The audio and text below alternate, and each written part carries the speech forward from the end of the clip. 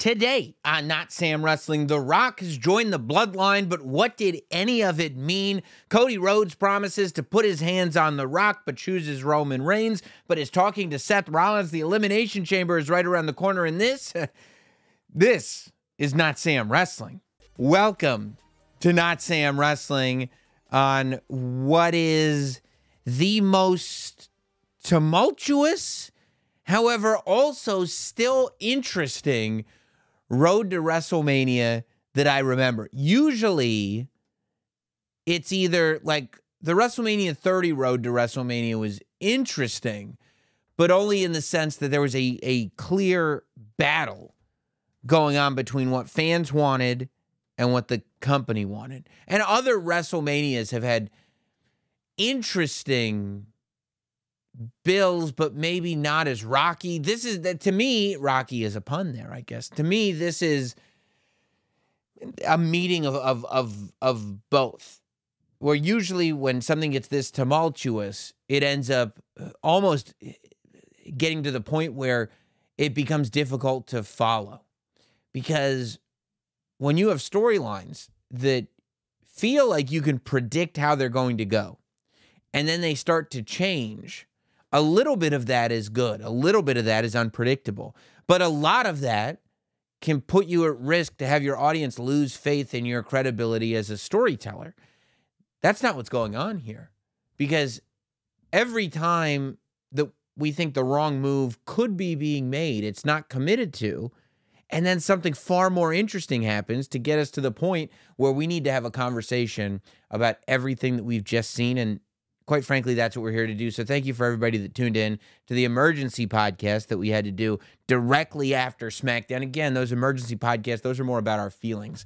Those are before we have the opportunity to really sit, marinate on it, bring in all the details, go frame by frame, because we will be going frame by frame on a lot of this stuff this week, because that's what it requires. We were promised that The Rock and Roman Reigns would both be in Salt Lake City, Utah. And that promise was fulfilled, as these days, narratively speaking, most, if not all promises end up getting filled. We knew it was going to happen. We had a great Smackdown building up to it. And then around 9:35-ish, that Roman Reigns music hit. And he took his sweet time getting to the ring, as he always does. And he lets Salt Lake City, Utah know that they should be acknowledging him. And Roman Reigns, first and foremost, tells Utah not to ruin it. He doesn't trust Utah. He thinks that, well, I seem to think that a lot of the Utah fans of the WWE may be of limited intelligence. I don't know that there's anything that could back up that claim, but Roman seemed to think that that was the case. And he told the fans, you're going to want to do your chants. You're going to want to do your catchphrases. You're going to see my cousin, and you're going to get excited. But you need to not ruin this moment. He said, this is the greatest moment. This is the greatest night, he said, in the history of the WWE. And then they're chanting, Cody, Cody, Cody. And Roman Reigns said, oh, you mean the guy who ruined everything? Cody Rhodes. So already we're getting all these cues, right? We know immediately that Cody is being looked at as a spoiler here, where the backlash came because Cody Rhodes won the Royal Rumble. He pointed to Roman Reigns. He said, I'm fighting Roman Reigns. He went on Busted Open the day of the Royal Rumble, the morning before he won, spoke to myself and Tommy Dreamer. He said, yeah, of course, the story really should end at WrestleMania 40 with Roman Reigns. That's what he said. And then he won the Royal Rumble. And then he pointed not just to the WrestleMania sign, but the skybox that Roman Reigns was in. And he told us all, without telling us all, we are going to get this match at WrestleMania 40. And then we find out that CM Punk is injured, and we go, well, that's going to put a monkey wrench into everything. But I seen him point to that skybox that Roman Reigns was in. And then he comes out on Smackdown, and he says, I am going to finish the story, but just not at WrestleMania. And then The Rock comes out, and he has the stare down with Roman Reigns, and it's put us in to this spot that we're in today. People turned on The Rock, at least online, because people in numbers haven't really turned on him in arenas. But on the internet, they turned on him in a big way. And they turned on him online and made it look like he was a spoiler in this. That the WWE audience, who, as I've said on this podcast, and this is something you have to really put a lot of weight in, there is a huge portion of the WWE audience, at least in my anecdotal research, that have not been watching for 30 years, that have not been watching for 20 years, that have not been watching for 15 years. There is a huge portion of the WWE audience that is picked up within the last 2 or 3 years. Everywhere I go, every time I talk to fans, every time we go to an email segment on this show, we hear from hardcore fans that have been watching the product for 2-3 years. And I love that. I think it's such a good thing for wrestling. And evidence of that would be in the fact that WWE is super hot right now. And you can see that in terms of the number of people watching on television as compared to other television shows week to week, the number of people going to arenas, which again, Smackdown sold out. The number of people watching on Peacock, which are figures that Triple H speaks about at every media scrum after every show. Merchandise, whatever you want to look at, whatever metric you want to look at, it is clear that business is very, very good. And one of the things that is guiding that is the fact that there's more people spending money to watch the product. It makes perfect sense. So there's this big audience that, while yes, The Rock is great to see, and everybody knows who The Rock is, because even if you haven't been watching WWE, you watched him in San Andreas. Everybody knows who The Rock is. It's like Hulk Hogan. You know, when Hulk Hogan joined the NWO, you didn't need to have been watching since 1985 to understand that this is the good guy name synonymous with professional wrestling. The Rock and Stone Cold Steve Austin both kind of took on those roles where even if you've never watched 30 seconds of professional wrestling in your life, you know who The Rock is, you know who Stone Cold Steve Austin is. But all that said, if you've only watched WWE for the last 2 or 3 years, Cody Rhodes is the story that you're invested in. And even if you have watched WWE for the last 2 to 3 decades, like me and a lot of people like me, you're also invested in this Cody Rhodes story. So when The Rock came in, one of the big detractions from it, one of the reasons that the audience was like, nah, as LA Knight would say, was because The Rock was looked at as a spoiler. That while, yes, we want to see Rock versus Roman Reigns, and a lot of people, you know, the supporters of Rock are going, you always said you wanted to see Rock versus Roman Reigns. Now you don't want to see Rock versus Roman Reigns? That was never the case. Everybody, I think, most people, not everybody, a lot of people want to see Rock versus Roman Reigns. But Cody and Roman was heavily implied to us. Cody and Roman, a lot of people probably felt, was promised to them 6 days before it was taken away. If you didn't promise to people 6 days before, then maybe not.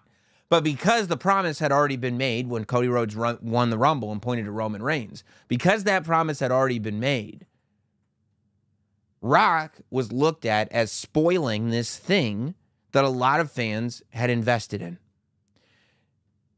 So Roman, hearing the Cody chants and saying, Cody, you mean the guy who ruined everything? Immediately, we're shifting that narrative. Immediately, we're twisting it, which is exactly what you should be doing. Immediately, we're taking this thing, which is how we felt. We got, you know, ruining the main event. But from the heel perspective, which the heels are going to think that they're right, they were here to deliver the main event of the century. They didn't see themselves as spoilers of this. And so now they see Cody Rhodes as the spoiler. And the reason they're heels is because fans saw Rock as the spoiler to this Roman Reigns, Cody Rhodes thing. But Roman Reigns says, do not do the catchphrase thing. Don't cheer for the catchphrases. Don't chant the catchphrases. Don't sing along with the champ. Because everything that we say has meaning. Everything that we say has purpose. It was almost like everything counts. It was almost like when we made rule number 3, everything counts. last November here on Notsam Wrestling, I actually knew what I was doing. Look, I don't want to put too fine a point on this, but in broad strokes, this show is pretty good at reading the room. So he basically says everything counts, which is what I've been trying to tell you for months and months and months.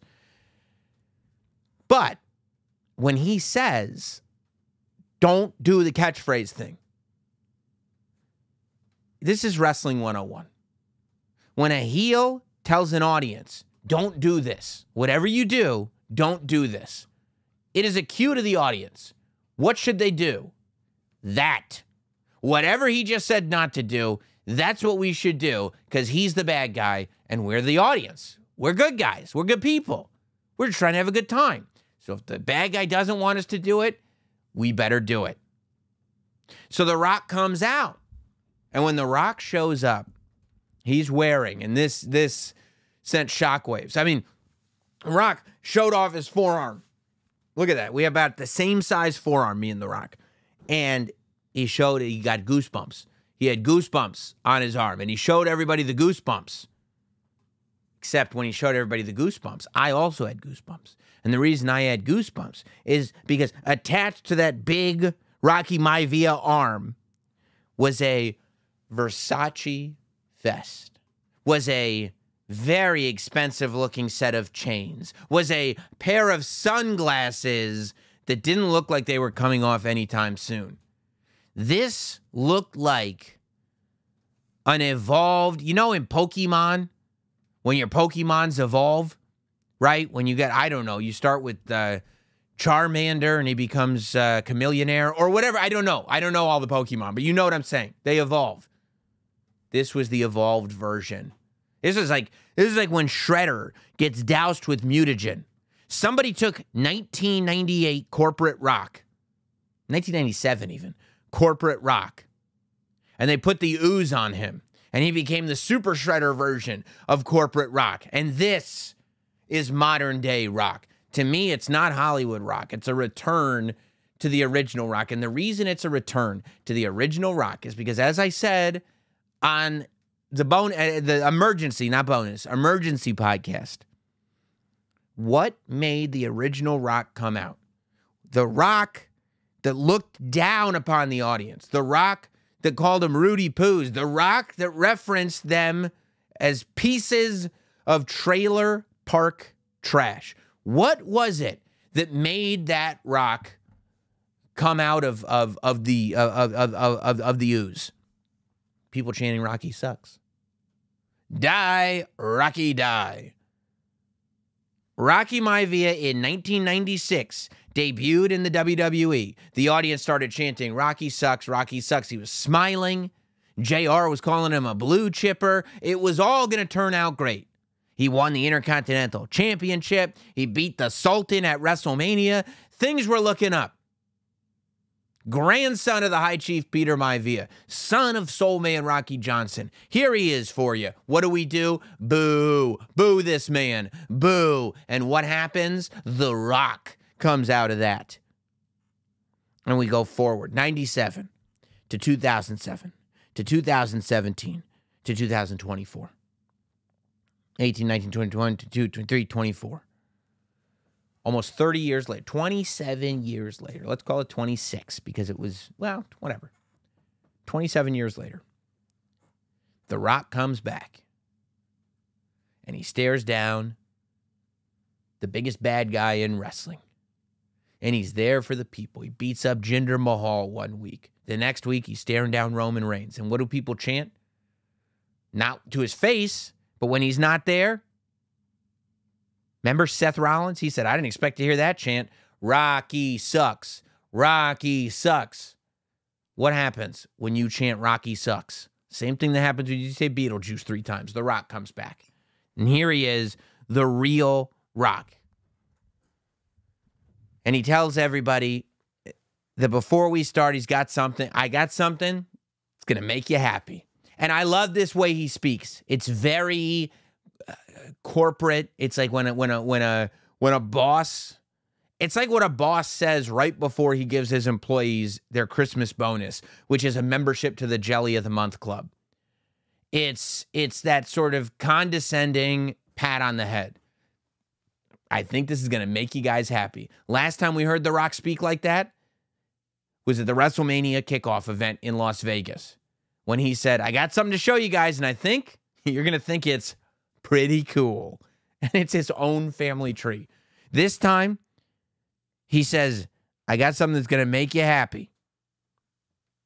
We've set a new indoor attendance record in Utah. Everybody's cheering. And he goes, no, you didn't hear what the record is. It's the record for the biggest collection of trailer park trash that The Rock has ever seen. And watching The Rock do that in a $500 shirt vest was, I mean, it brought out the child in me. The inner child that has been lying dormant since 1998 was there. And I said, here we go.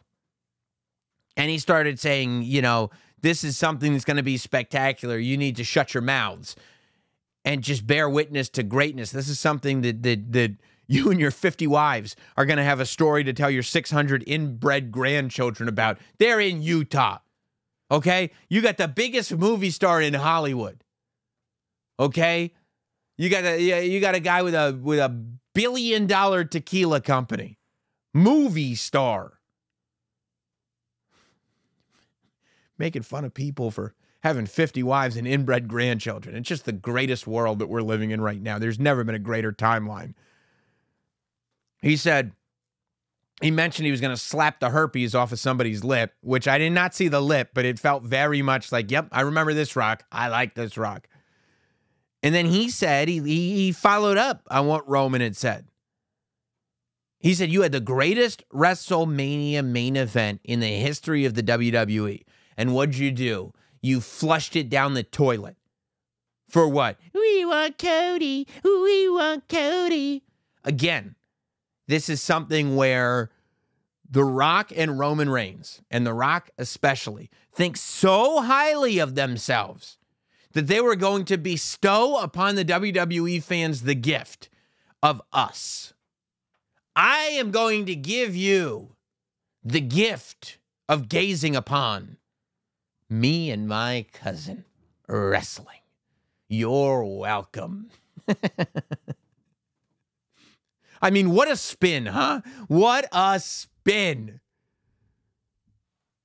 When he goes, and then he talks about Cody's story. What Cody is story finishing, he says. You don't get a shot at another story just because you want it. And he starts going over sports teams. He's talking about the San Francisco 49ers that lost the Super Bowl. He goes, they don't say that their story's not finished. Their story's finished. They dust themselves off like men and go forward. Brings up the Utah Jazz. And yes, there are moments where The Rock is not as smooth as he has been in the past. But I think that's okay. There was I think usually The Rock is in a very, very controlled environment. Usually The Rock is in an environment where people are just happy to see him and he can cut a quick promo, beat up a bad guy, and split. It's been a long time since he was in an environment where he truly had to ride the wave of the audience. And I think what we saw was The Rock getting back into the spirit of that.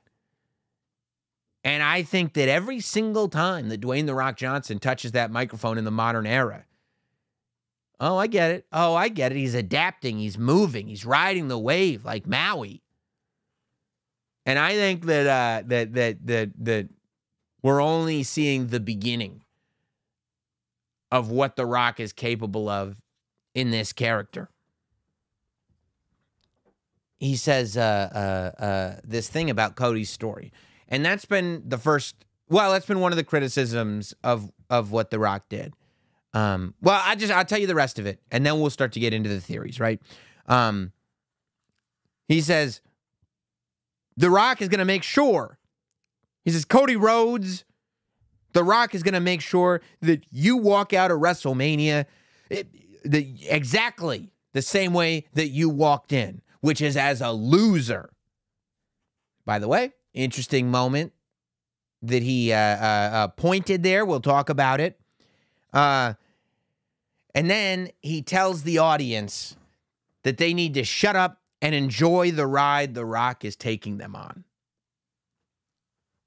This is so interesting to me because this story really starts when The Rock did the Pat McAfee show on a Friday in Colorado. And then The Rock and Pat McAfee made a surprise appearance that night on Smackdown in Colorado as well. But on that Pat McAfee show, which some people say was College Game Day, it was not College Game Day. It was the same set as College Game Day. The next day, he would do College Game Day. But the interview happened on the Pat McAfee show on ESPN. And that was the first time that he addressed the fact that he wanted to be at WrestleMania the year before. The fact that it was not an issue with his training. The fact that he wanted to tell a story. He wanted to do something the likes of which he had never done before. He wanted to do something the likes of which nobody had ever seen before. And he wanted to do something that was not the ending of something, but the beginning of something. That's the beginning of this story. But around that time and after that, every time he would do press, somebody would bring up the WrestleMania thing now. He would say things like, just enjoy the ride.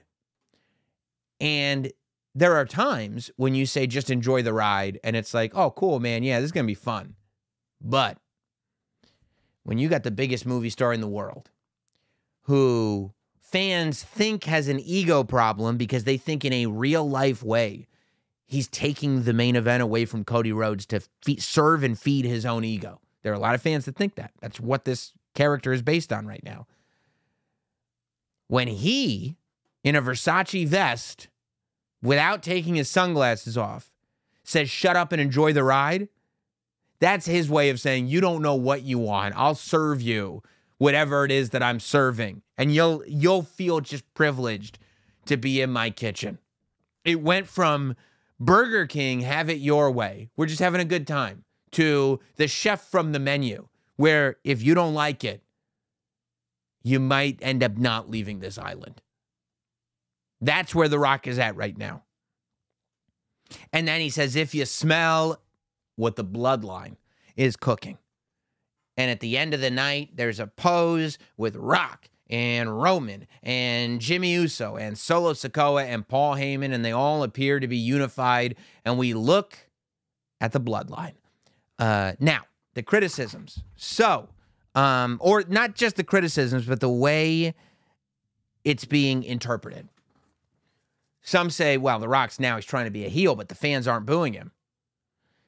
To me, I don't think that matters. To me, the basis of this character, the basis of this version of The Rock is that I don't want to hear it from you guys anymore. Because you can cheer me now all you want. Do whatever you want. But the fact is that I tried to give you the greatest WrestleMania match that's ever existed, and you booed me. So you could cheer me now, but you booed me. I and my cousin were ready to give you the greatest match that's ever happened, and you didn't allow it to happen. And now you want to cheer? Go ahead, cheer. You're the idiot. I don't think, and then, Roman at the beginning of that promo saying, don't do catchphrases. That's not what you do if you want an audience to not do catchphrases. If you want an audience to not cheer The Rock, there are better ways to do it than what happened on SmackDown. If you're willing to allow an audience to cheer The Rock because it's inevitable, and because, let's face it, it's The Rock, you're always going to be excited to see him. But that's part of the story that you're telling, if you want to really think about it, then I think it's a different scenario. The fans cheering for The Rock, even though The Rock resents them because they didn't allow him to do the WrestleMania match that he wanted to do, is the story. So fans can cheer The Rock all they want. It doesn't upset this character at all. It could upset him emotionally, but it doesn't disjoint the character. If The Rock is not getting booed, this character is not disjointed. Because we all saw what happened when they thought that he was going to WrestleMania to face Roman Reigns. So that stands firm. The second criticism that I've seen is that it was illogical what The Rock was saying. That The Rock was saying Cody doesn't get to finish his story just because he wants to. And he was ignoring the Royal Rumble. What I don't understand about that criticism is, of course The Rock feels that way. The Rock is an egotistical, self-interested villain. The Rock is not looking at things from an outside logical perspective. The Rock is looking at things from a perspective that is so biased towards his side, it's hard to even call it a scale anymore. Of course, The Rock thinks that Cody, because if you ask Cody, if what The Rock was saying was true, we'd be in a huge problem with WrestleMania. If what The Rock was saying was true, and Cody is only getting to go to WrestleMania because he was whining and because there are Cody crybabies that want it to happen, we'd have a huge issue with the main event of WrestleMania. The reason that the main event of WrestleMania can be Cody Rhodes versus Roman Reigns and people will be happy is because what The Rock was saying is not true. Because Cody had to work even harder to get to WrestleMania again. Had to go through some of the toughest opponents that he's ever dealt with. Had to win the Royal Rumble again. Had to deal with CM Punk coming back. Had to deal with The Rock returning. And still made it to WrestleMania. But that's not how The Rock would see it. Because if The Rock saw it as, well, Cody earned his shot at WrestleMania, then how could he then say that Cody spoiled what should have been a great main event? If The Rock is going to acknowledge that Cody Rhodes won the Royal Rumble and has every right to go to WrestleMania, then The Rock can't also say he ruined what should have been a great main event. The Rock doesn't care if he won Royal Rumble. The Rock thinks he's better than Cody Rhodes. So, of course, the Rock's argument doesn't hold up. Because The Rock's not a good guy. He's a bad guy. He's literally on Roman Reigns' side. He's on the Bloodline. Which brings us to our next point. And this is where you start tracking it shot by shot. This is where you look at what's really going on beneath the surface. The first thing was The Rock saying, The Rock is going to make sure you walk out of WrestleMania the same way you walked in, which is a loser. When The Rock said this, the camera panned to an angle, and we saw Roman and the Bloodline and The Rock. And there was a slight separation there, and it looked as though while Roman was looking into the audience, not looking at The Rock was pointing at Roman Reigns and saying, The Rock is going to make sure that you walk out of WrestleMania a loser, which is the same way you walked in. It looked like he was pointing directly at Roman Reigns when he said it. Was he? I don't know. Because later on, when The Rock actually is looking at the Bloodline, the angle is slightly different. Now, maybe they were just trying to not make it so obvious, because then why wouldn't Roman or the rest of the Bloodline notice it? Paul Heyman slightly acknowledged it, but that might have just been Paul Heyman making a Paul Heyman face. What was the angle of the camera? This is the level of shot-by-shot analysis that we're doing. What was the angle of the actual camera shot? It looked like Roman was pointing at Roman. It looked like Rock was pointing at Roman. But was that because the camera was tilted in a certain way? Or was The Rock actually pointing at Roman Reigns? These are questions that we'll continue to ask. At the end of the segment, everybody puts up their ones. I always have my one up. I'm Bloodline. Everybody knows this. But The Rock didn't do this. The Rock did this. Is this a gun? Is this an L? Is he pointing his finger up like this? There are two reasons he could be pointing his finger up like this. One, he's letting us all know that the Bloodline is going to lose at WrestleMania and he's going to make sure of it. Or two, he just didn't realize you're supposed to tuck your thumb in. Both of those things are entirely plausible. Both. It's hard to know exactly where it's going to go. But I love the idea that we're going shot by shot, going through all of it. What do I think is going to happen? I can't tell you what I think is going to happen because I have no idea. What could happen? Look, I talked about this on the Emergency podcast. For me, I think there's a short-term version of this and a long-term version of this. The short-term version of this is that The Rock turns on Roman at WrestleMania. The Rock could turn on Roman at WrestleMania, and The Rock could raise Cody Rhodes' hand in the air, and you could almost get a throwback to the Royal Rumble when Roman Reigns won in Philadelphia. And The Rock raised his arm in the air, but the whole crowd booed. We go to the same city, the city of brotherly love, except now we're in a stadium instead of an arena. And The Rock holds up Cody's arm, and the fans cheer. And then maybe The Rock can show up on Smackdown after WrestleMania and explain to Roman Reigns how sound works. When you were supposed to be anointed as the new hero, this was the sound the audience made. But when Cody was anointed as the new hero, this was the sound the audience made. What sound do I want to be associated with, Roman?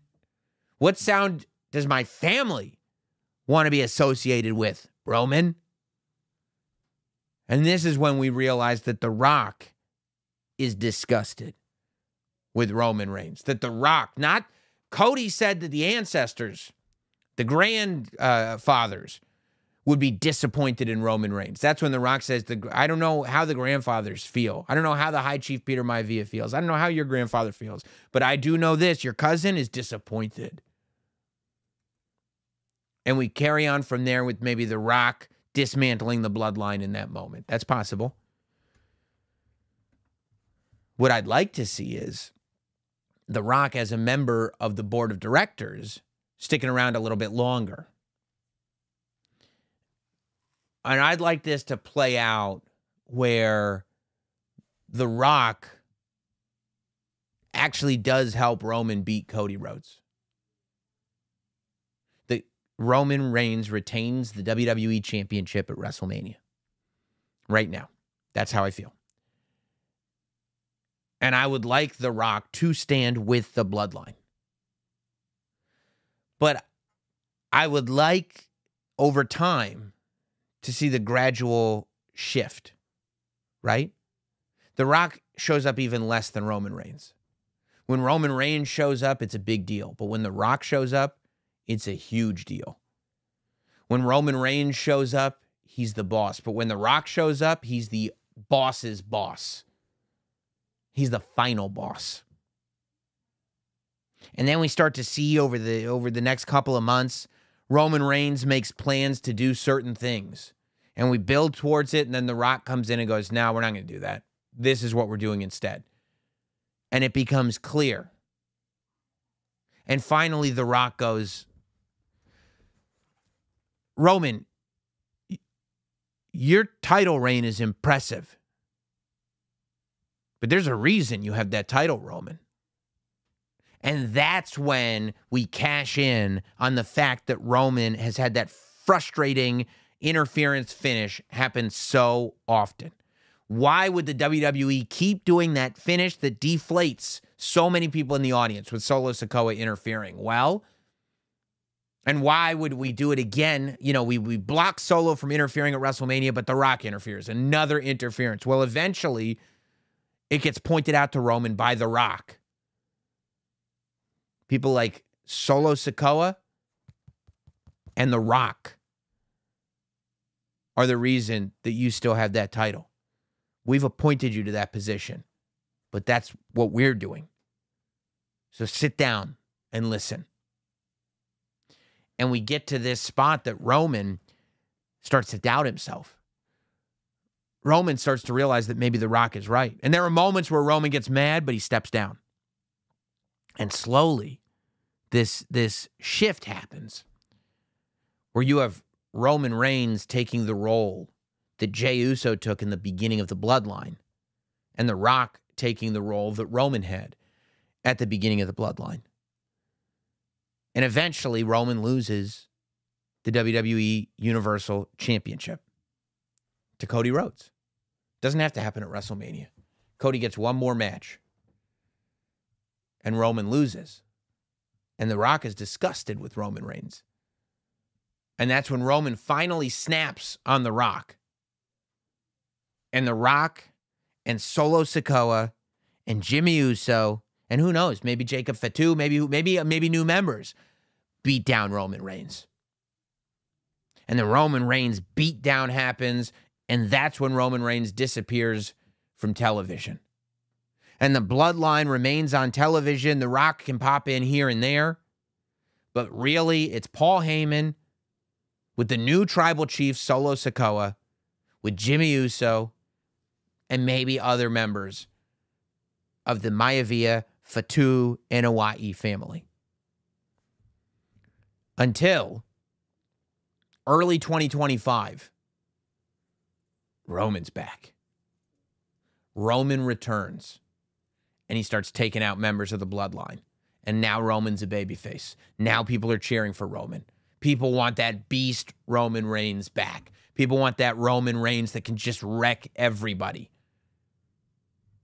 And it brings us to WrestleMania 41, where we can finally do Roman Reigns versus The Rock. No championship. The Rock is a bad guy. Roman Reigns is a good guy. And if done correctly, for the first time, you can have Roman Reigns main event WrestleMania as a hero who actually gets cheered by everybody. That's where I'd go. But that would also, I mean, I just did a year story, and a lot can happen within a year. It's easy for me from a podcast desk to fantasy book a year. Meanwhile, it's not like that was the only mega promo segment that happened this week. On Monday, you had Cody Rhodes coming out, and Cody Rhodes says that, well, first he makes it clear that he's challenging Roman Reigns at WrestleMania 40. The one thing that was clear about both the Cody promo and the Roman promo is that, as it stands right now, Cody Rhodes versus Roman Reigns is happening at WrestleMania 40 as the graphic that was posted by Triple H would dictate. So Cody makes that clear. And then he says that he almost wasn't even going to be able to say it, but the audience allowed him to say it. Now, Cody has not explained why he gave up his WrestleMania spot yet. You know, you can say, to me, I don't like the idea of Cody just saying, well, I wasn't going to fight Roman Reigns at WrestleMania, but the audience made it so that there was no choice. Okay, but explain to me exactly how. If what you're telling me is The Rock used corporate influence to get your spot, tell me that The Rock used corporate influence to get your spot, if that's the story that we're telling. Because if that's the case, you, Cody, went on TV and said not at WrestleMania. I'm going to finish the story. I'm going to take everything, but not at WrestleMania. Why did you say not at WrestleMania?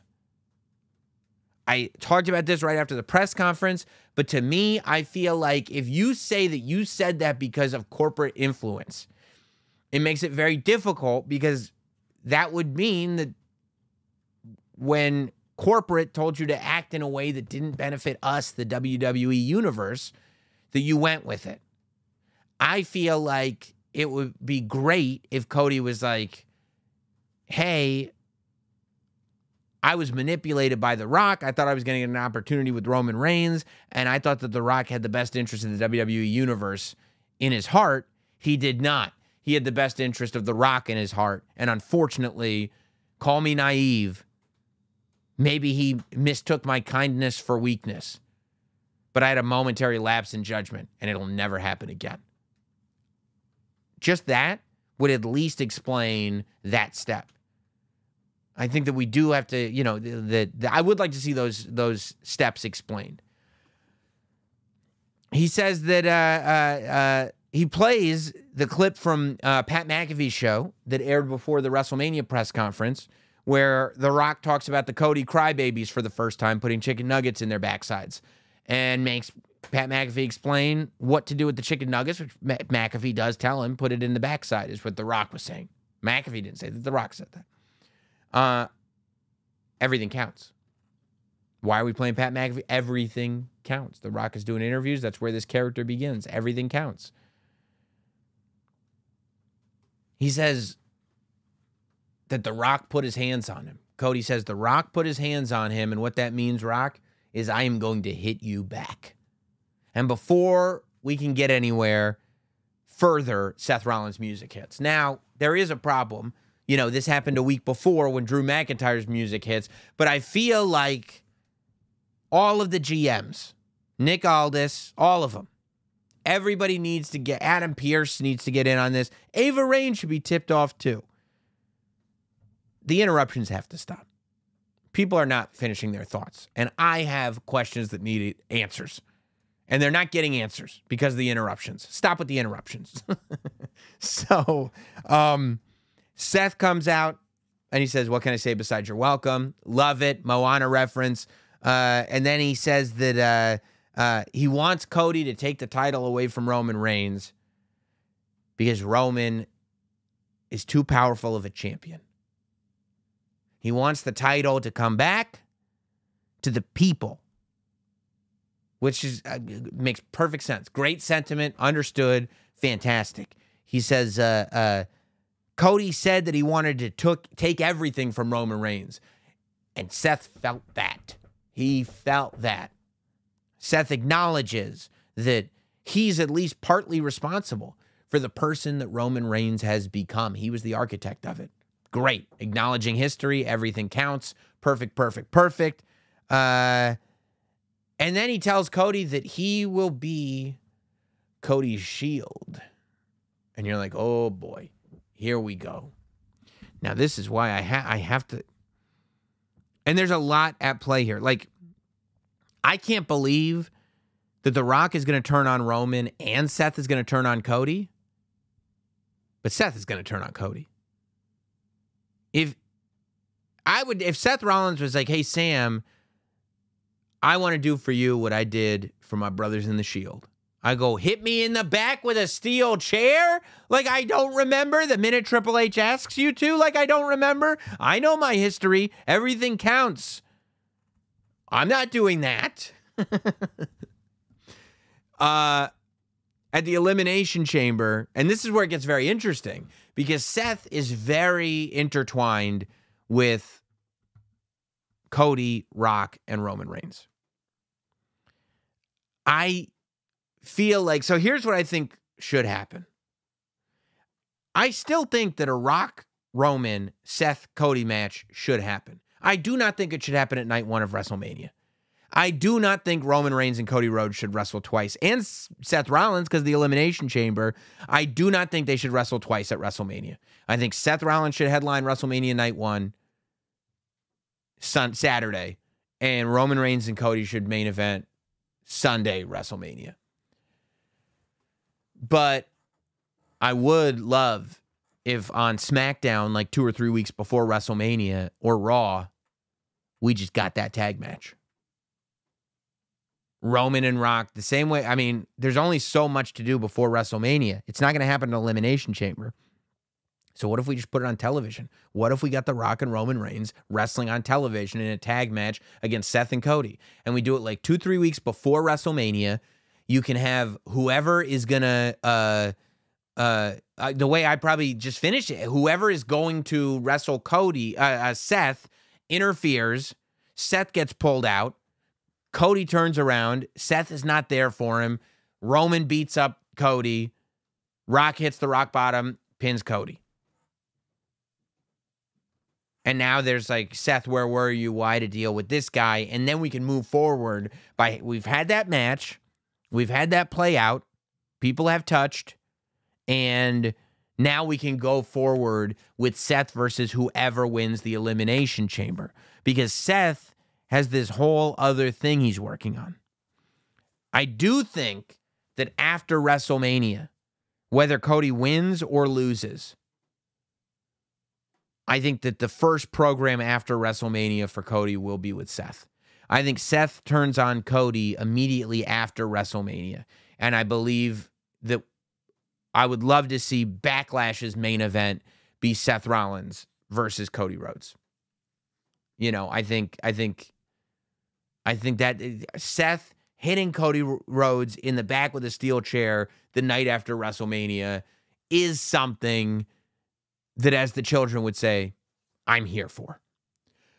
We've got Elimination Chamber, premium live event coming up on Saturday, which a lot of people are like, that's very early in the morning. Saturday, 5 o'clock in the morning if you want to watch live on Peacock. Now, in the rib of all ribs, as of right now, I'm invited back to a main roster kickoff show for the first time in a long time. It's at 4 a.m. So I'll be happy to help kick off the Elimination Chamber at 4 a.m. Saturday morning. It's going to be awesome. I honestly, as big as things have gotten leading into this pay-per-view, it's going to be a big one. And it's going to be a cool vibe, right? Maybe, and you know, you could either watch live on Peacock, you could also watch later in the day or whatever. But they've done a really good job. I mean, we've only got 4 matches announced so far. I mean, I wouldn't be surprised if there are more, but those chamber matches, I mean, this is what you had at the Royal Rumble too, right? You had 2 Rumble matches and then 2 other matches, and that was it. And you still had a 4-hour pay-per-view. So I would not be surprised, based on what the WWE has been like lately, if this was your whole card, 4 matches and an interview segment. You've got Rhea Ripley versus Nia Jax, which I think is a good title defense on Rhea's way to WrestleMania. But I think Rhea Ripley beats Nia Jax, and I think Nia, who knows? You know, maybe she's got Jade Cargill at WrestleMania. Maybe she's got something else going on at WrestleMania.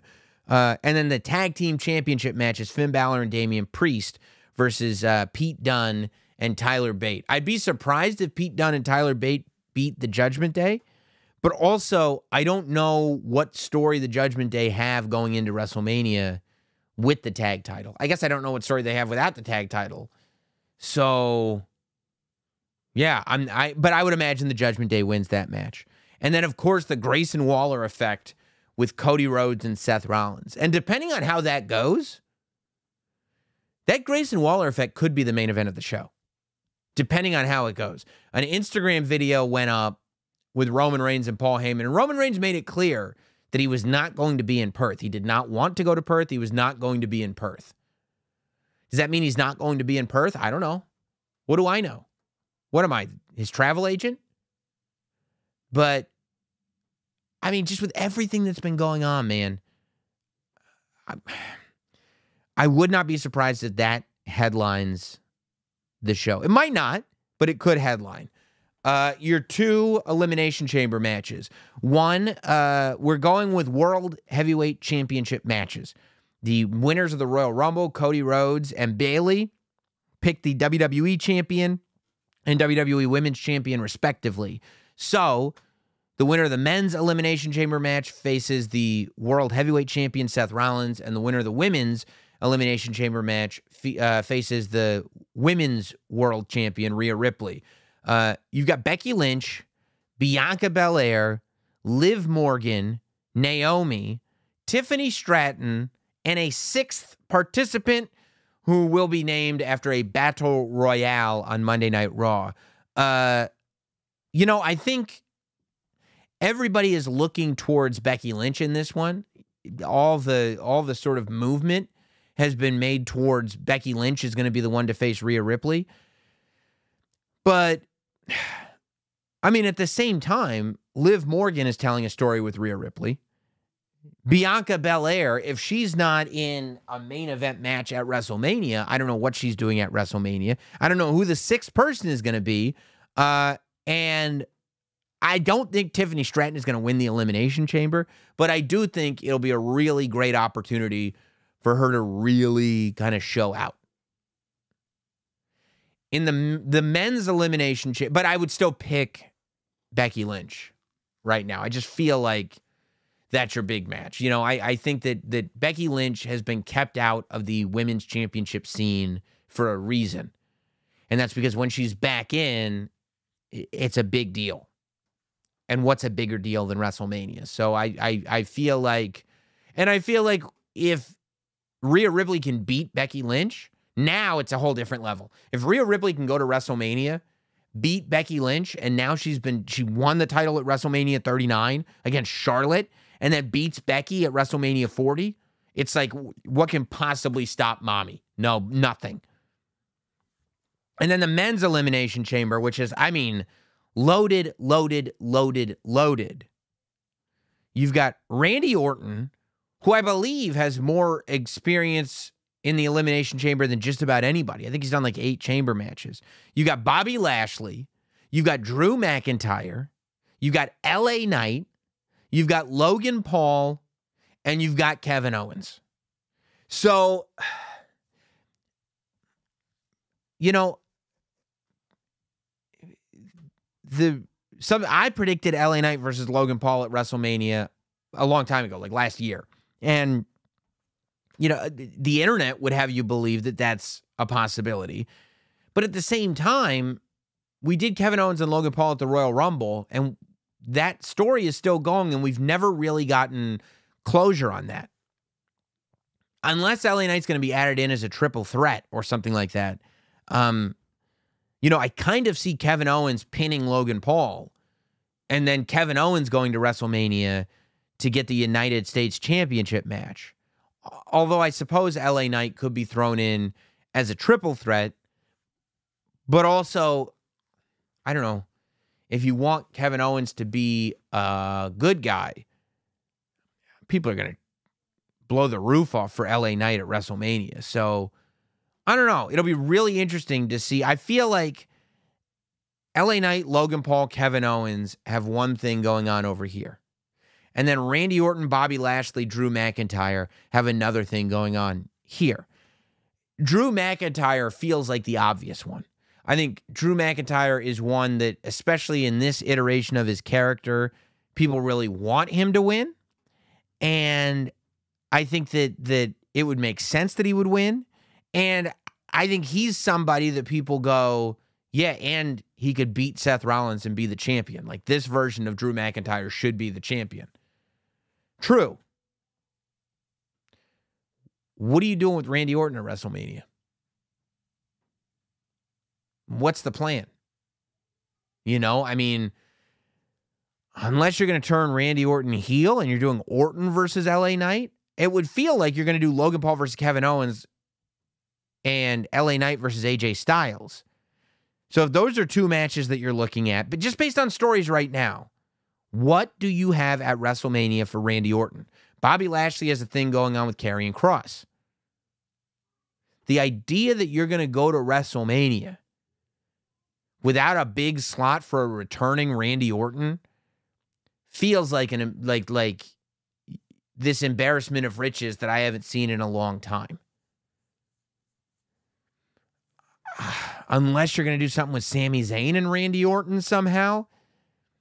I just don't know, because the thing about this Drew McIntyre character is he's perfect for getting the title shot at WrestleMania. But he's also perfect for getting screwed out of the title shot at WrestleMania. And maybe there's a way that Randy Orton wins the chamber and McIntyre finds his way into a triple threat against Rollins or something like that. I feel like the most logical thing is Drew McIntyre versus Seth Rollins at WrestleMania. But Randy Orton is just that X factor that he's just, I look down at the match card and Randy's the name that just keeps jumping out at me. So I don't know, man. I feel like it's going to be Drew. In the whole scenario I set up, it would be Drew interfering with that tag match, that super tag match that I have set up for television. But Randy Orton is always an X factor. So we'll see. If you have an idea of what Randy Orton could do, hit me up. And then, maybe Randy Orton versus Bron Breakker. Bron Breakker gets signed to Smackdown officially this week. I would imagine that Bron Breakker's going to have a big match at Stand and Deliver. I mean, as good as Baron Corbin and Braun Breaker have been as a team, you almost wonder if the move is to call up Braun Breaker and Baron Corbin as a team. It feels like Braun Breaker is going to be a babyface. You could have Randy Orton turn heel and Braun Breaker beats him. That would be a big WrestleMania moment for Braun Breaker. I don't know. Well, if you know, leave a comment on YouTube, or you can send me an email, You can send me an email. NotSamWrestling@gmail.com is the email address. You could also tell me in person in Philadelphia.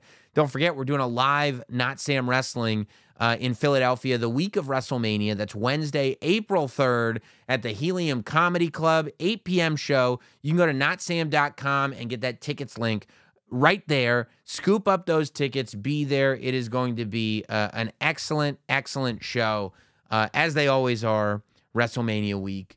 But yeah, it's gonna get interesting. I also appreciate everybody that's starting to tweet. A lot of people who took part in the Not Sam merch sale that happened a few weeks back. The winter logo T-shirts have gone out, and the hoodies are going out and everything. So some people have already gotten them. If you haven't gotten them yet, you'll get them this week. And if you didn't order them, that was stupid, man.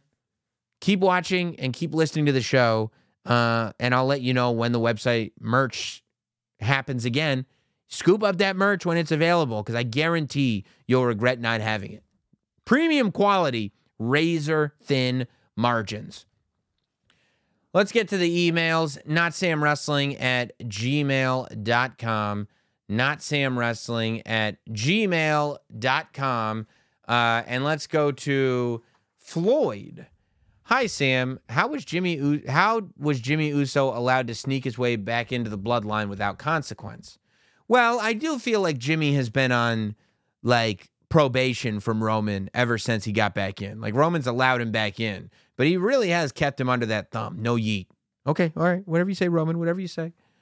I know he helped Roman retain at SummerSlam, but when Roman was off TV for 2 months, Jimmy was imitating and behaving like he was the tribal chief in his absence. Surely that would have been addressed back then, but now I feel like any comeuppance Jimmy had coming has now been pushed all the way back with The Rock joining the bloodline. Well, no, I don't think so. I mean, number one, they literally on television said there's a new tribal chief. The second in command is now, and Jimmy stepped forward, and then they said Solo Sikoa. All they've done, if you watch, all they've done is humbled Jimmy Uso every single chance they get. They treat him like a total whipping boy. So I don't think that the explanation from Jimmy as to why he decided to go back to the bloodline after he's the one that turned on Roman Reigns, I don't think that was ever fully explained. But I think they've done a decent job of the bloodline humbling Jimmy Uso. Ultra Boy, I know it's been a few weeks, but I got to say, I actually lost my mind when I saw you on the NXT Vengeance Day pre-show. It was awesome. Good. Also, I got to be honest, man, after the press conference, I kind of figured it was a done deal for Cody to win at Mania, because to me, it made no sense for him to lose again, but now I realize that him losing again is the end of his story, at least for now, and yet another chapter in Roman's story. And I also realized that Roman is being with The Rock as the two-man power trip has much better story potential with Roman still champion. So now I'm back to thinking Roman's going to win and break Hogan's record. What are your thoughts? Well, I started the show with it. You could have guessed that I was going to talk about Roman Reigns and The Rock. I still think it could go either way. But people go, if Cody loses, it's the end of Cody's story. Yes, and if Cody wins, it is also the end of Cody's story. And people go, well, it's not the end of Cody's story if he wins, because then he's the champion. Well, Cody's not dead if he loses either. He continues on with the title or without the title. But if the story is to win the title, and he doesn't win it or he wins it, either way, that's the end of the story. If anything, not winning the title continues the story. Winning the title is what ends the story. If Cody is defined by the story, and you are worried about the story coming to an end, the end of the story is when he wins the title, not when he loses the title. He already lost the match. The story continues. He didn't say, my story is to win the title by this date. He just said, my story is to win the title. You know how many times Dusty Rhodes lost title matches? He lost them all the time. He also won a ton of them. The end of the story is not Cody losing. The end of the story is Cody winning. That's the end of the story. And so if you don't want the story to end, you better be careful what you wish for. Let's see. Tom writes in, what a week of wrestling we've had. It's been crazy. Apologies in advance for the long email. Yeah, it's not a great way to start an email. I'm curious to see what you think will happen with Roman and The Rock. Come on, dude. What do you think? You think I'm not going to talk about it? And I'm sure you'll cover it on the pod. Okay. But here are my thoughts. Okay, I'll listen to your thoughts, Tom. I sent you a tweet this week as I noticed on the Bloodline family tree that The Rock put himself as the high chief but didn't acknowledge Roman as the tribal chief. That's true. I also noticed, as well as a few others, that The Rock pointed at Roman when he said, I'll do everything to make sure that you don't leave. Maybe he pointed at Roman with the WWE Universal title at WrestleMania. He might as well have been pointing at the title.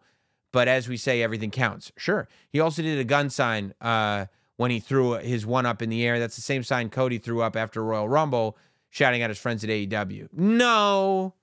I mean, Cody blew the gun like the Elite. Roman putting the gun up in the air was not the Kenny Omega thing. I mean, if anything, it's the Gun Club. It's not. So that's not the same thing. I think we're going to see Rock screw Roman at Mania to help Cody finish the story. That was my short-term thing. But by the way, if Cody wins the title with The Rock's help, you better be delicate about how you do that. Because then Cody's story ends, and it ends with an asterisk because The Rock got to help him. Personally, I'd love to see it go down like this as everyone gets what they want. Rock and Roman get their... I'm sorry. I think we're going to see Rock screw Roman at Mania to help Cody finish the story. It'll come out that he's basically been playing a double agent to earn the trust of the Bloodline, and it will set the foundation for a Rock versus Roman match at WrestleMania 41. I mean, I think that I got us there a lot better than this version of it. This would not do great things for Cody, I don't think. This version. But that's just me. What do you think? You know what I think, bro. Listen to the beginning of the show. Scott writes in, during Friday's Bloodline section, am I and the internet reading too much into The Rock saying to Cody, this is the end of your story and the beginning of ours, i.e. Rock Roman, when he said he would do everything in his power to make sure that you walk out a loser, the camera angle. Yeah. Got it. Also, don't write an email where it's like, hey, you know this, like, the biggest thing in wrestling right now? I'm curious to hear what you think about it.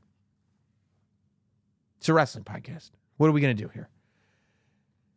Mark writes in, but I do understand the enthusiasm and appreciate that you guys are excited. And and the fact that when you are excited about this stuff, you write to me, I love that. So, please keep in mind that my criticisms in the email segment are always tongue-in-cheek, and you should never feel bad about the emails that you write. Thanks for putting in the extra mileage each week. You're our Road to WrestleMania emergency roadside assistance service. I am. I'm the AAA on the road to WrestleMania. There's no doubt about it. You might have to add that to the Patreon pay level soon. I don't know, man. Hope you've got Prime in hand. I got DC. Because the 2 months ahead have endless wild speculation in tow. Yeah. We have what has to be the eventual inclusion of Stone Cold as either a member of Rollins' proposed Shield offer. No, you don't. I don't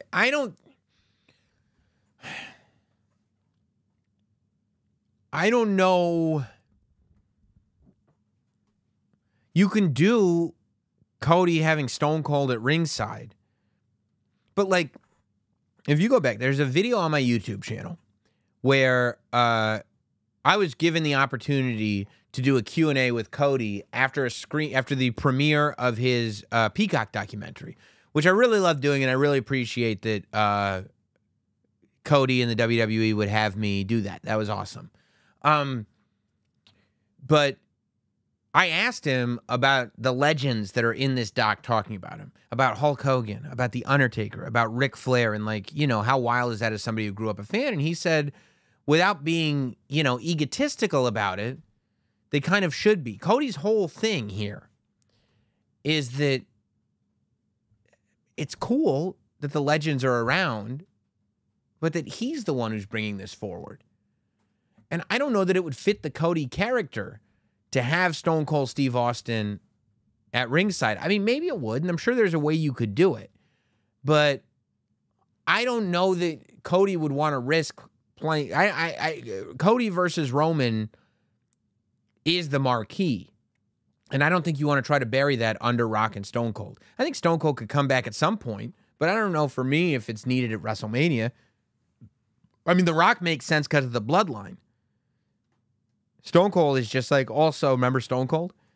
And by the way, like, Stone Cold might be my favorite wrestler of all time. I would be ecstatic if Stone Cold came back. But I don't think it's quite as seamless and organic as maybe you do. John R. writes in, being on the road to WrestleMania, who would you like to see inducted into the Hall of Fame this year? For me, I think being in Philly, the Blue Meanie should be considered for the Hall of Fame. He's been around since right around the Attitude Era with the WWE. Okay, I think this year's Hall of Fame, I think Bray Wyatt should be the headline. I'd love to see Batista go in. From Philly, I don't want Paul Heyman to go in this year. And the reason I don't want Paul Heyman to go in this year is because I don't want the work that he is doing right now to be clouded with the work that he's done as a legend. Right? I think that Paul Heyman is so good at being Paul Heyman in the present and not relying on what he's done before that you don't want Paul Heyman to be looked at as a legend. You want Paul Heyman to be looked at as a current talent. Paul Heyman needs to be in the Hall of Fame at some point. And I get it, Philadelphia, but not for me. I would go Bray Wyatt, Batista, maybe Tommy Dreamer for a little ECW representation. Maybe Tommy Dreamer. Trying to think. Bull Nakano. 100% Bull Nakano. And is there anybody else that's popping off at the top of my head? Not at the top of my head, but you caught me. I feel like I'd have to do some real research to give you an answer. Let's see. Rick writes in, good morning. Hope everything's well. Hope you're getting enough sleep since the arrival of your new child. What's enough sleep anyway? Who needs it? But I appreciate that, my man. I watched WWE This Is Awesome yesterday, and the first match of Gorilla Monsoon versus the Big Cat Ernie Ladd was... No, that was the best of WWE. This Is Awesome is a different show. That's the clip show. This Is Awesome is the clip show. Ernie Ladd versus Gorilla Monsoon was on Best of WWE Black History Month. But, okay, I'm with this. Gorilla Monsoon versus Big Cat, which is on Peacock, by the way, Best of WWE, was definitely something I've never seen. I'm young, like born in 96 young. God bless you. So seeing that really opened my eyes to what professional wrestling was back then. That's awesome. The first three matches were great, honestly. Bobo Brazil versus Bruiser Brody, Soul Patrol, and Andre the Giant versus the Wild Samoans. And that was Afa. I want to say, was that Afa, Sika, and Tonga Kid? Or was that Afa, Samu, and Tonga? It might have been Afa, Samu, and Tonga Kid, that version of the Wild Samoans. You did great hosting the show. Thank you very much, man. I would like to toss out a match into the universe for seeing these first three matches. Bronson Reed versus Omos at WrestleMania in a similar match to Ernie Ladd versus Gorilla Monsoon. Just two giant men going at it at WrestleMania. I like that. And since we're talking about Awesome, I'm speculating that Awesome Truth takes the tag titles away from Judgment Day at WrestleMania. All right. You know what? Following that loss, Damian cashes in his Money in the Bank on Sami Zayn after he wins the World Championship in a triple threat match with Drew and Seth. Bro, I don't mind it. I don't mind either of those two things. I think, yes, man, I think that I was just wondering what you were going to do with Judgment Day. Well, if you are going to do that, I think that I would then, okay, so I'm going to change what I'm doing then in terms of where I'm putting things on the match. If I were to do that, I am all for Awesome Truth versus Judgment Day at WrestleMania. I think that that's a great idea, and putting the tag team championship on Miz and R-Truth at WrestleMania would be a huge, huge moment. Yeah, I'm for that. If we figure out a way to get Sami Zayn in a triple threat match and he wins the title, but then Damian Priest cashes in. I'm probably then going to put that on night 2 of WrestleMania and have Rhea Ripley and Becky Lynch headline Saturday, if that's what I'm doing. But here's the only thing. That's going to take Seth. Now we're taking Seth very far away from the Cody thing if we go in that direction. So I don't know about that. I'm not against it, especially the idea of Sami winning the title only to have it snatched from him. And then we go to Backlash with Sami Zayn versus, is Sami Zayn versus Damian Priest the biggest title match you can get? I don't know. If the story works, it could be. But I am definitely for Judgment Day versus Awesome Truth. I like both those ideas. Judgment Day versus Awesome Truth, you have me sold on right off the bat. Jay writes in, one thing I noticed on SmackDown, because everything counts, when Rock his thumb was out, could be the out. Yeah, I'm with you, buddy. Austin writes in, I don't think Roman versus Cody should be the main event. I have one that's even bigger that I know you will not roast me for. Here it is. Sam Roberts versus Dave LaGreca. Winner gets full control over Busted Open. You did such a great job subbing in for him during Royal Rumble weekend that I think you should whoop his ass and take his job. I appreciate that. I'm just doing my thing, baby. Anywhere I can be of service, you let me know. But Dave does a great job. A lot of people do a great job. I was happy to do it with Tommy. I would have been equally happy to do it with Tommy, myself, and Dave LaGreca, by the way, as we've done it before. Shea Boogie writes in, here's a dash of speculation. Now that The Rock is officially with the Bloodline, I have a Seth Rollins scenario. Rock uses his power to enter himself in the chamber. He's not getting in the chamber. You think he's going to fly to Australia so he can be in an Elimination Chamber match in his first match in years and years and years? The Rock is going to go into the Elimination Chamber match in Perth, Australia. That's what he's going to do. And who's he going to take out? Rock uses power by jumping someone with the fan to the point where they're too injured to compete. You pull the old Kofi Kingston thing. And he wins the chamber. He faces Seth. Also, I have a surprise appearance of Steve Austin. Okay, come on, dude. None of that makes any sense. Pablo writes in, first-time emailer. Good luck, Pablo. Hope everything is well for you and your family. I appreciate that. Sending y'all big love from Marseille in France. I hope you're going to Backlash, dude. That's awesome. So, as commanded by the rules, I watch the product, and because everything counts, I speculate wildly. My man, it sounds even better when you say it in French. I'm assuming you said it in French. And even though I love the story we're telling right now and the pitches you came up with, something is haunting me since Monday. Okay. Therefore, my pitch to Roman retaining the title at Mania so he can beat Hogan's record. Be free to call me a fraud if my pitch deserves it, of course. Okay. In the promo with Cody on Monday, Seth said he had to destroy what he created 12 years ago. So Roman. He also mentioned the Shield, talking about the Shield. That was Seth's theme and gear against Roman at Rumble 2022. Yes. The only fight Roman didn't win to keep his title. He kept it by DQ. Yes. Even Cody took his L at Mania. Yep, I'm with you. Okay, so let's jump to Mania night 1. Yes, I'm booking them to do double duty. I don't like that on the weekend because it doesn't work. Okay, in a tag match with Cody against Rock and Roman, Seth takes the pin after being hit by a spear and a rock bottom. The night ends with him looking really, really frustrated, questioning why he even chose the path in the first place. Why would he choose that path in the first place? If he's got to defend his title on night 2, why on night 1 would he be in this tag match? Makes no sense. Also, same for Cody. On night 2, after Seth beats Drew in the opener, Cody goes to face Roman in the main event. At one point, there's a ref bump because obviously, okay, I'm with that. Solo and Jimmy try to interfere only for Cody to win the 1 or 2 Later in the match, Cody has Roman beat, just like Mania 40 when a man in a hoodie gets in his way. Who is it? Rock, Jacob Fatu, Jay. The man reveals himself to be Seth Rollins.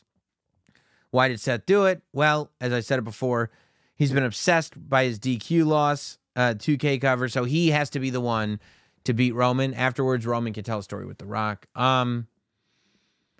Look, you're not a fraud, and I'm not mad at you for it. The essence of it is not bad. Seth under the hood is okay. But a lot of those details I'm not for, and I'm definitely not for them working twice. Avik, Sam, what's the haps from London? I love the internationality of this show. How about this? The World Heavyweight Championship match ends up being Seth and Drew and Sammy somehow. Another one. Drew wins the title in front of the crowd for the first time, and Damian cashes in right away. Okay, so you're thinking Damian cashes in on Drew. It could work either way. Like, I get what you're saying. Maybe Sammy wins the Money in the Bank in Canada. Yeah, that's fine.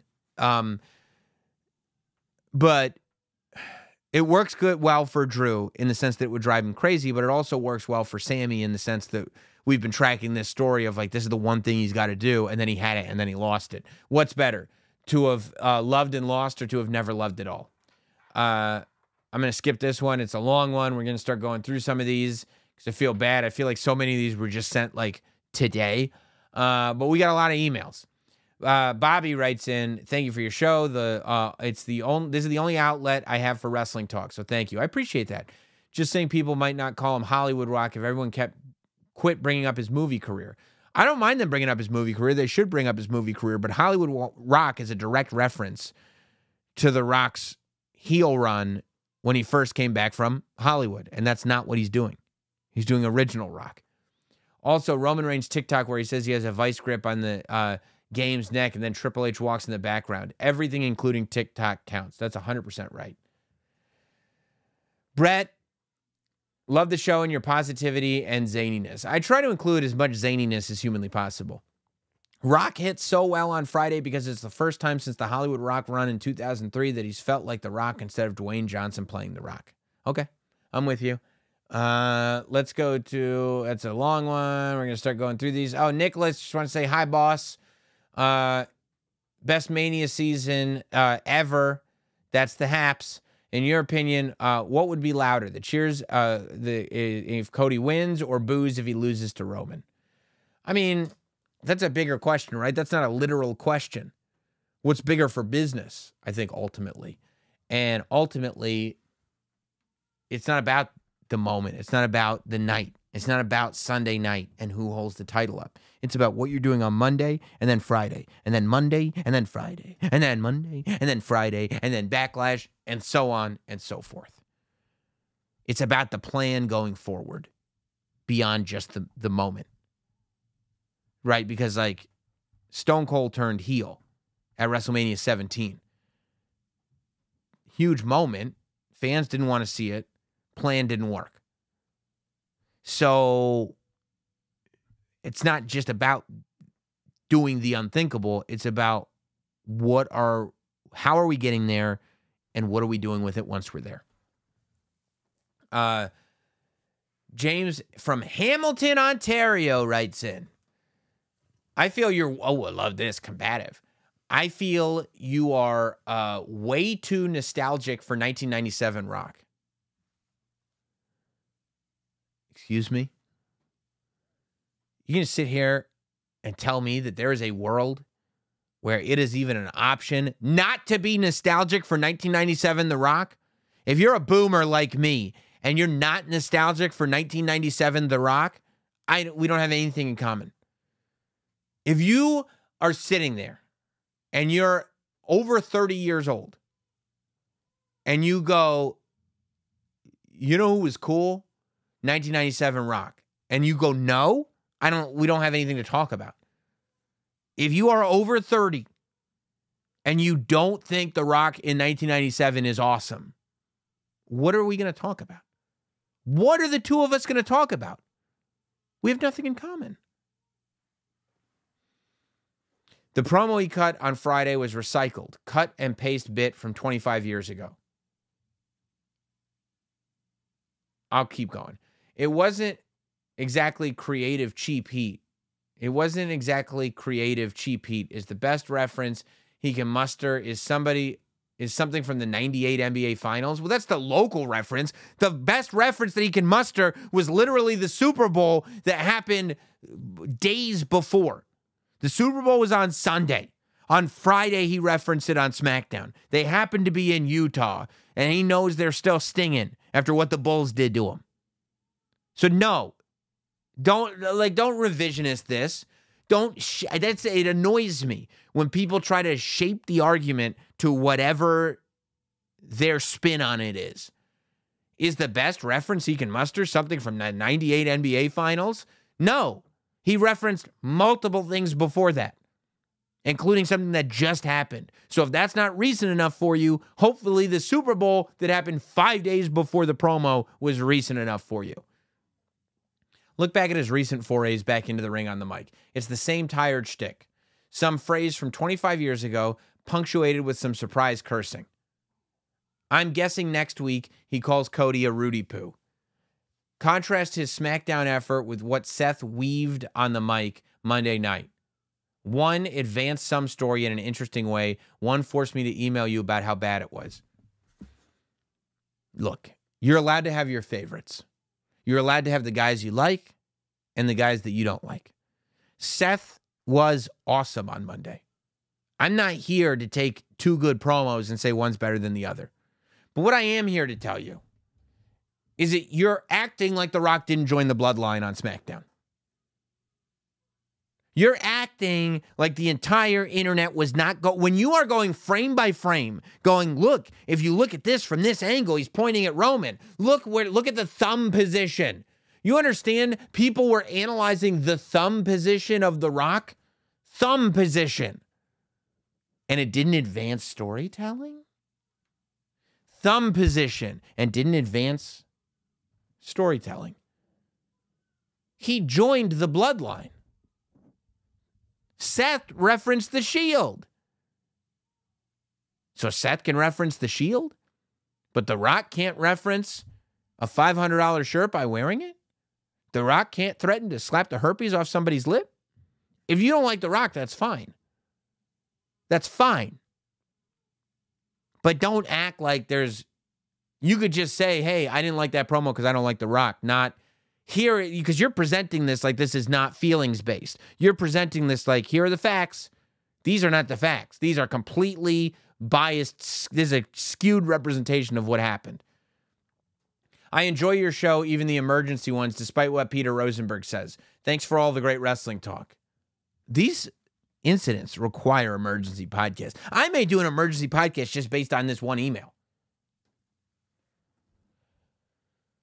Steven writes in, hope all is well. Congrats on the new little brand muffin. I know Elimination Chamber is coming up quick, and I have an idea for a third chamber match. How would you book a match with other wrestling podcasters, i.e., you, Dave LaGreca, Chris Van Vliet, Peter Rosenberg, Wade Keller, and Jim Cornette? Also, when can we get a not Sam sleeveless vest like The Rock's on SmackDown? I would love an emergency podcast vest like the one The Rock wore on SmackDown. I can't tell you exactly how I would book the Wrestling Podcaster Elimination Chamber because I feel like I get in trouble for it. But, I mean, ultimately, it's Jim Cornette going over. For sure. Yeah, I don't even want to go further than that. That's too long, and you wrote in bold. Wahaj, I believe, forgive my mispronunciation if it's mispronunciated, writes in, those emergency pods are just fire. Keep it up, please. Hey, man, you got it. As a huge Cody fan, I have to tell you, it's very hard to boo The Rock. He's the most electrifying man in all of entertainment for a reason. My concern is, will he overshadow Roman and Cody? Does Roman get lost in the shuffle and it become all about Rock and Cody? No. If Roman gets lost in the shuffle, then it goes to First of all, if The Rock comes back and Roman or Cody get lost in the shuffle, that's up to Roman and Cody. It is up to you to be a bigger deal than stars of the past if you're a star of today. That said, they will not get lost in the shuffle. And if Roman were to get lost in the shuffle, it would just go back to my story about The Rock taking on that authoritative role in the Bloodline. Joel writes in, that segment of Roman arriving on SmackDown hugging Big Jim Uso shows that he smells, get it? That he smells, get it? Hostile takeover from The Rock. Don't want to lose allies. I don't think so. I think it's more about Roman's mood. I think that Roman is hostile towards Jimmy when Roman's insecure. But when Roman is secure, he's in a good mood. I think that he takes his insecurity out on those around him. But when things are going well, he love bombs them. Roman is a manipulative word that I won't say. That's Roman's character. Watch documentaries about cult leaders. This is who Roman Reigns is, the character. I think that Roman is doing a little love bombing on Big Jim Uso, as you so eloquently put it, because he feels good, because Cousin DJ is there. All right, guys. I might have to start doing shows just on emails because, I mean, I have, Jesus, literally, I'm going through right now hundreds of emails, and I apologize. Hundreds of emails that I'm going to try to just pick one from the middle. I feel like I picked some recent ones. Let's see. Okay, this one. Isaiah, first-time emailer. That's why I hit you. This is the last email. Hope you don't mess it up. Isaiah writes in, first, I want to say I absolutely love the channel and hard work you put into it. I appreciate that. We do put a lot of work into the shows. Secondly, how you feel about my fantasy booking, Cody Seth, Roman Rock storyline. Okay. This was sent, by the way, before SmackDown. Board member Rock uses his power to get himself a title match against Seth immediately after he defends against whoever wins the chamber match. Okay, beats Seth, then night 2 of Mania, Cody beats Roman. You get a winner-take-all tag match at SummerSlam. Roman eats the pin, causing the rest of the Bloodline to turn on Roman. And then we get babyface Roman versus Rock at WrestleMania 41. I think I got us to the exact same result earlier in the show without screwing up other WrestleMania matches or without it being at all so convoluted. All right, guys. I appreciate all the opinions. I appreciate how mixed all the opinions are. I appreciate that some of you love it. I appreciate that others don't like it. I think this is all awesome. Keep emailing in, leaving your comments, watching clips, being a part of the show. I don't remember a time that it's been more fun to do this show. And yeah, the show, by the way, extends. Not only do we have emergency pods going up all the time, but if you're watching on Monday, turn Peacock on after Raw. I'm turning Raw Talk into an emergency podcast. Wednesday afternoon, I'm turning The Bump into an emergency podcast. It is going to be fantastic. Notsam Wrestling is everywhere, and that is all because of you guys. Thank you so much. I'll see you a lot sooner than next week, I would imagine.